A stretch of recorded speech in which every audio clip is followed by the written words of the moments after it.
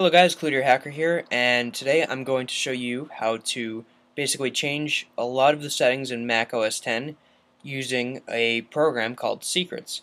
And all you have to do to get this program is to basically search it under Google. So basically all you want to do is type in Secrets, Mac, and then OS X.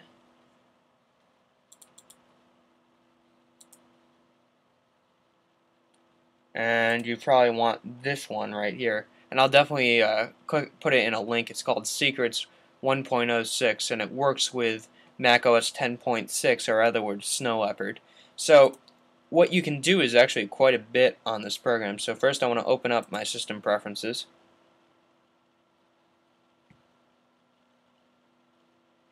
And then all I want to do is click the secrets. Usually it's faster, but can't disagree with that. So it shows you the top secrets, it shows you all of the secrets, and it shows you pretty much all of your programs that you can modify. So for example, I can actually change the login desktop picture. Tired of the old Mac picture? Well, you can change it to basically anything you want as long as it fits. And I'm probably going to change it, something. Let's see here. Okay. Something like that would be pretty cool as a login. Now, I can't really show you it, but I can guarantee you it will work. You can choose the file types for screen captures. You can choose whether it's a BMP, GIF, JPEG, JPEG 2000, and so forth. You can also change the way you organize.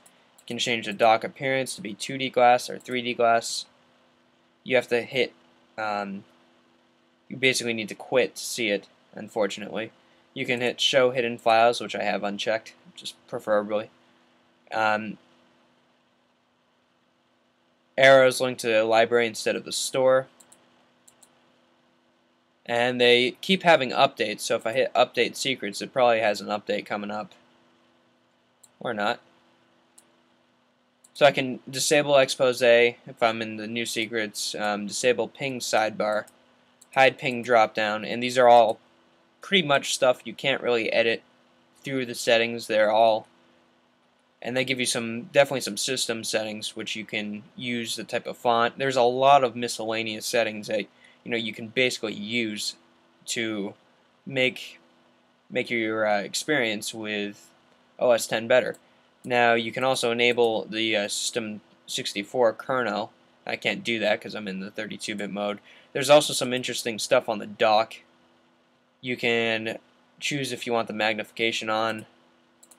You can choose the icon size, the minimized effect. I have it on scale personally because I think it's the fastest one. And there's just a whole bunch of miscellaneous stuff that will, for nitpickers out there, this will make them love OS X more.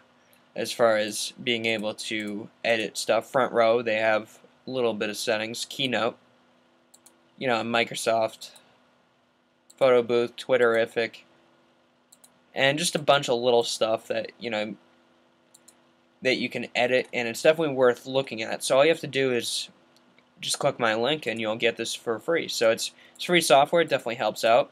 And there's also one last thing I'm going to say to you guys.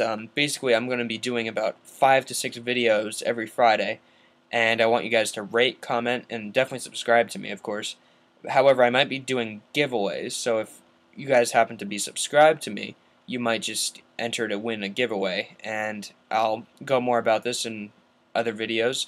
However, I am definitely considering on giving away a lot of 360 stuff, considering my 360 broke.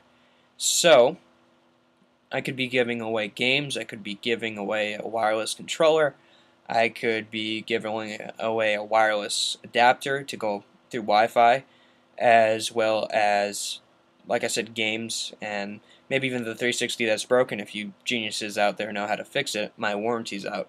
So, that's pretty much it. Thank you guys for watching my how to get secrets for Mac OS X, and there's definitely some miscellaneous stuff that you can edit and make to your liking. So thank you guys, and definitely subscribe.